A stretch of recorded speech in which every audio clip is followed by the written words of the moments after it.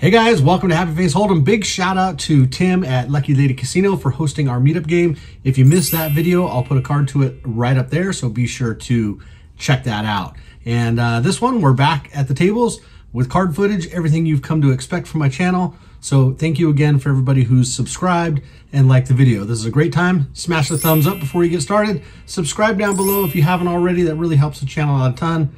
Greatly appreciate it. And don't forget to check out Rad Poker. It's free. Heads up, tournament play, 4 minutes a game, 6 seconds to make a decision, and the top players are going to get a staking contract, so be sure to check it out. Link in the description below. I went into the restroom and found myself partaking in some risky activity. Yeah, guys, that's right. Welcome back to Happy Face Holdem. These are my fancy Charlie cards, and these right here, these are my Charlie chips. We like to get as many of these in every session as we can. And why do I call it Happy Face Holdem? Well, we have a happy face mode right into the side of the hill in the town I live in. This is vlog number 39, getting it at Commerce.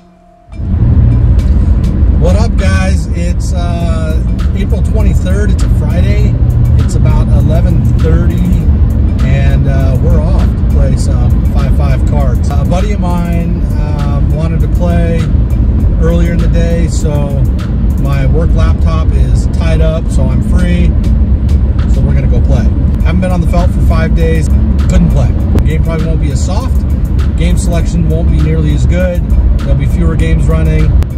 But for all these reasons, I'm excited to vlog this one, and I'll come back to you guys with a mid-session or end-of-session update. For now, I'm off for the hour drive after I pick my buddy, and for you guys, it'll be like now. All right, guys, we buy into the 5-5 for the 500 max that is allowed here at Commerce Casino, wasting no time to jump into a hand with pocket jacks. Under the gun, it opened to 15, and I 3-bet him to 55, being in early position. Wanted to make it a little bit larger because I will likely play this hand out of position.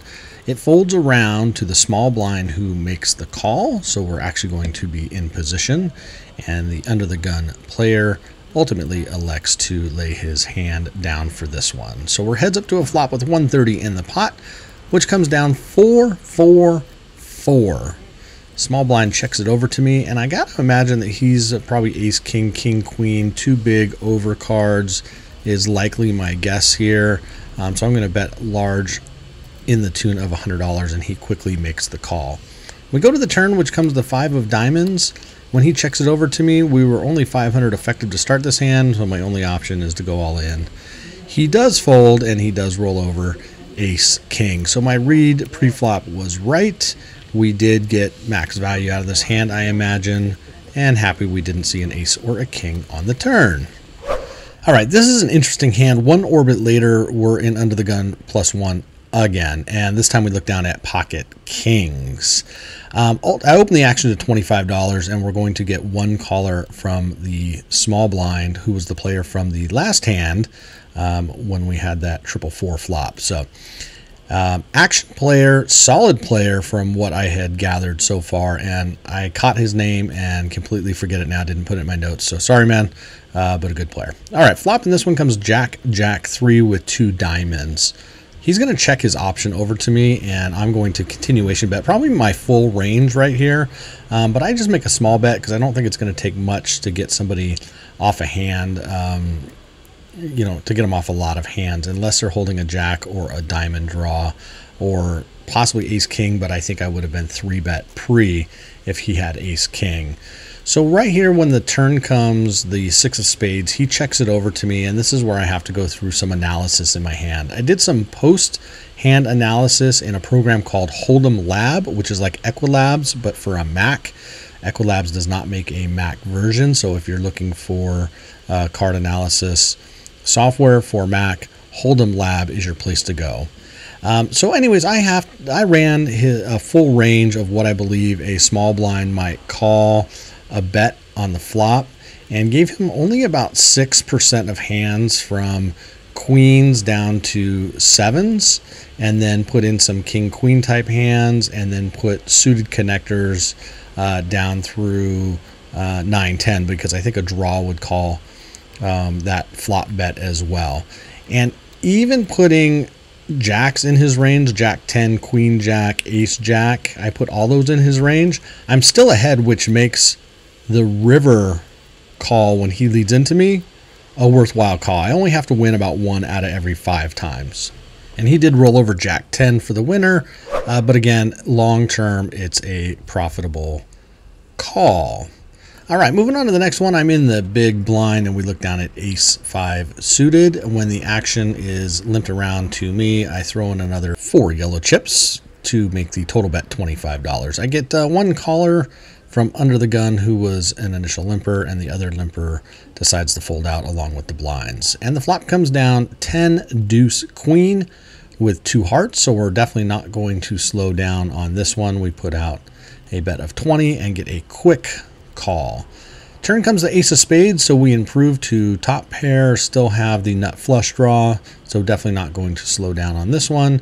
We assemble a bet to the tune of $40, hoping to get value out of any queen holding or any other flush draw. No need to bet too big, looking to get value. He pats the table and lays it down. I showed the hand because he had shown a very similar hand earlier in the night, which I don't typically do, but hey, it's good for the table. Keep them happy and they'll keep donating chips. Okay, this one we're sitting in the cutoff and we look down at a premium ace king offsuit. Now this is interesting because I play this hand slightly different than I have, I'll say, learned to play recently. So when the action gets around to me in late position with a couple limpers, I do put in a raise to $25 to make it 30 total. Just hoping to take the blinds at this point, but happy to go multi-way when I get 2 callers to this hand, playing in between these 2 players. So we have the small blind and the hijack coming along. So 6, 8, 7 rainbow is the flop. The small blind checks his cards for quite some time. Kind of a weird tell, if you will. Now, normally what I'll do in a situation like this is I will give up on a hand like this. Notice I didn't bet it. Low cards on the board, very connected, all kinds of 2-pair sets and straight draws got there from my opponents. And so that's exactly what I do. I check my option on the flop. When the turn brings the queen of clubs, small blind leads out for 35. The hijack comes over the top for 100, and I just lay the hand down. I actually didn't take notes of what ultimately won the hand, but I know that I was extremely beat. All right, moving on to the next one. I am in the small blind, and I look down at ace 7 suited of the diamond variety. One day somebody called me a diamond cutter because all my diamonds were getting there. This was a couple weeks ago. Anyways, I raise it up from the small blind, showing strength, and we're just going to steal the blinds in this one. I think ace 7 is a great hand to put in your semi-bluffing range, just to play a balanced range. All right, in the next one, we're in the low jack, and we look down at pocket jacks for the second time in this session. We raise it up to 20. We are going to see calls from the hijack, the cutoff, and then the small blind is going to make the call as well. So we have 85 in, going 4 ways to a flop. Please, dealer, do us right. Queen, king, 5, 2 hearts. Not a whole lot that we connect with on this board, but I was the pre-flop aggressor. I could have all the aces, kings, ace, king, ace, queen, king, queen in my range. So I am going to continuation bet to the tune of $35. You know, third pot-ish size, little more than third pot, I guess. We're going to get a call from the player after us, and the small blind is going to fold. So we're going to go heads up with 155 in, and the dealer puts out a 7 of spades. It really doesn't change anything. And you know, the way he kind of played this hand was weird. You know, I don't really know what to put him on. And when he leads out for $60, I'm really confused. So did he hit his king or hit his queen? A lot of times I'll give folks credit for that. But something about this one just told me that maybe he's on a draw. Maybe I can put some pressure on the river. Having the jack of hearts, I block some flush draws, and I double block, you know, I was going to say a straight draw, but I guess that really doesn't apply here. So when the river comes down the deuce of hearts, I just quickly put out a $300 bet, thinking that this is a time where I can just steal this pot. Scare card brings in the flush draw, and I think if I had a flush, I would have played it the same. I would have continued with a flush draw on the flop, checked for pot control, check call for pot control on the turn, and then when I get there, make a large bet. I think I would have played it the same way, and it absolutely does work. I would have much preferred to make this bluff with the ace of hearts in my hand, but sometimes you just do what you got to do. And definitely putting pressure on a one pair holding like a king or a queen. You know, hard to call $300 river bet right there. All right, we've been upgraded to first class, and we like it. We open the action to $25 from middle position with our pocket aces. Low jack's going to make the call for 25, high jack's going to fold, and then the cutoff decides to 3-bet us, which is music to our ears, to $75. It's going to fold back around to me, and I have a decision to make. So stacks are about 700 effective here. The player to my left has about 1,000. I have 700, and the gentleman who 3-bet has about 350 behind. The big decision to make here is, do I flat and hope the gentleman to my left throws in calling chips and go multi-way with pocket aces, or do I put in a raise to try to get both of them to call, or one to fold out and the initial 3-better to call, or do I put in a large raise targeting the cutoff player, all his chips, and maybe getting the gentleman to my left to come along? So I opt for the third of the options. I raise enough to put the cutoff all in, but the gentleman to my left decides to fold out. So he goes into the tank for just a little bit. You know, obviously I'm putting him on kings or queens or ace king, you know, some large pocket pair or 2 large cards that he would have 3-bet with. He does not take me as a player who's going to 3-bet very lightly. So after he's in the tank for some time, he slides his rack of chips in, and he did have 350 behind. So we are going heads up to see a run out in a $915 pot. Fingers crossed. Let's see what happens.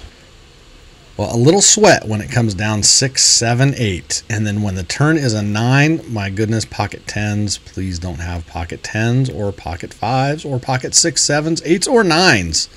But the river gives us a set. He elects to muck pretty quickly, and we're going to take down this $915 pot. We play a couple more hands in this afternoon session. It is time to rack up and say goodbye.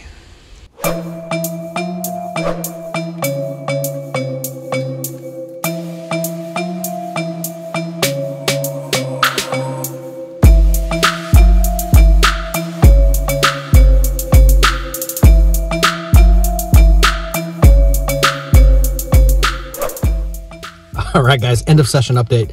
Sorry, I already got home and I'm doing this a little bit late. Anyways, into the game for 500, played for an hour, 44 minutes, out for 1,008, otherwise a 508 profit. Works out to be a little over 100 bigs. Let's see, 50, I think it's about 52 bigs an hour. Not bad. So I went into the restroom and found myself partaking in some risky activity. No, you sickos. I didn't have a mask on. Anyways, won't do that again. So what do you do when you play for an hour and a half, hour and 45 minutes, mid-afternoon, you're home by 4 o'clock, and win $508? Yep. You take your pretty lady out for dinner. Yep, going out for sushi. Anyways, guys, thanks for being here. Don't forget, if you made it this far, like the video, hit the thumbs up, subscribe below, help the channel grow. It helps the channel out a ton. I appreciate when you subscribe, and ring the little notification bell so you get notified of content when I drop it. And as always, don't forget to follow me on Instagram if you don't already. I really, really appreciate that. Until next time, guys.